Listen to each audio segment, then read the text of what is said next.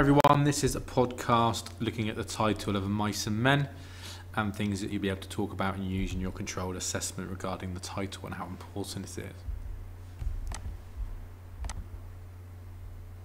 So, one thing I found out from looking at the internet is that the title of Mice and Men was originally, John Steinbeck called it Something That Happened. That was the original title.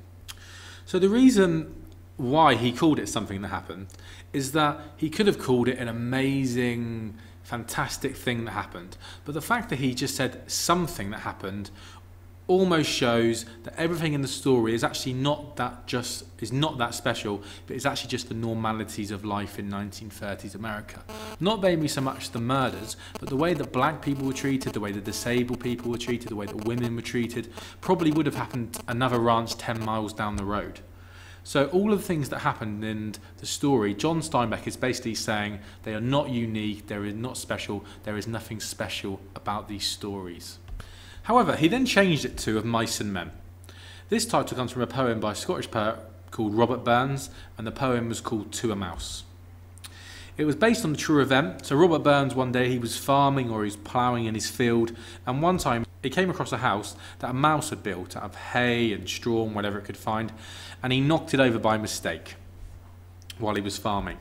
So then Robert Burns decided to write a poem about this, and he wrote it in the first person, almost as if he was writing the poem to the mouse.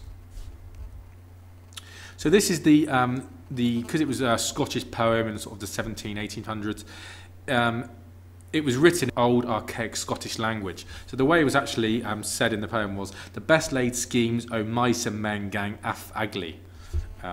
Pronunciation is probably nowhere near. But this basically translates to, in current English language, the most prepared plans of animals and humans often go wrong.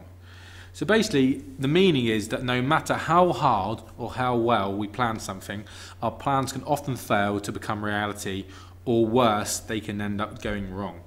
So we can probably predict that from this title, the reason John Steinbeck has used this title, it's definitely giving the reader a warning, that it's basically saying that these characters are not going to get what they plan for. So basically, Of Mice and Men, using this title, is basically saying that plans often go wrong. One of the themes of that poem, but more importantly for Of Mice and Men, is fate.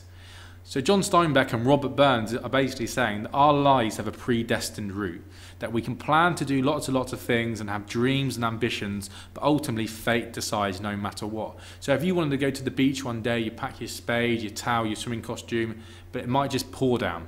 So you can plan and plan and plan and plan, but basically it's all up in the air. It's a lottery. Anything can happen. Your life is a predestined route. So as John Steinbeck has changed his title from Something That Happens to Of Mice and Men, this definitely suggests that he believes in fate too.